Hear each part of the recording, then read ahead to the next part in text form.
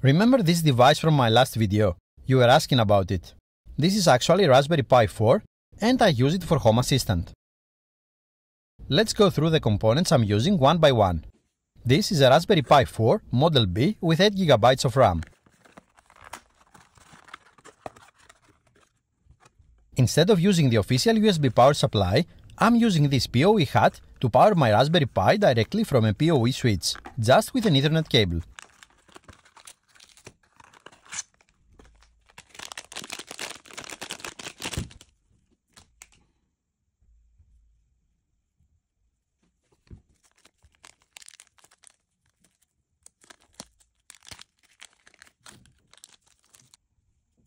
Before installing the PoE HAT, I first attach the supplied spacers to all four corners.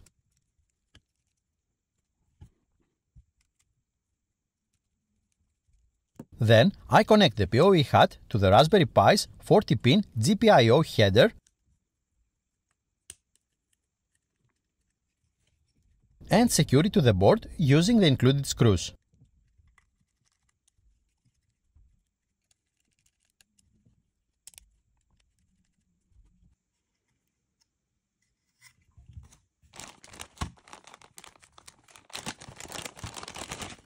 This is a DIN rail case for the Raspberry Pi 4.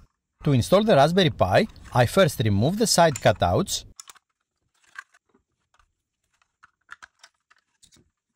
open the top cover,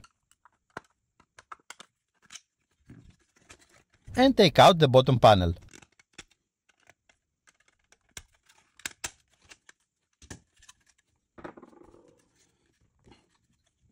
Now, I place the Raspberry Pi into the case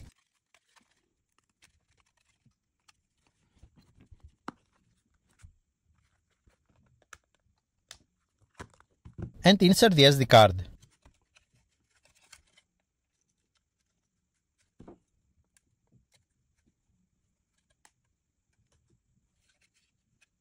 The final step is to reattach the bottom panel, close the top cover, and put back the side cutouts.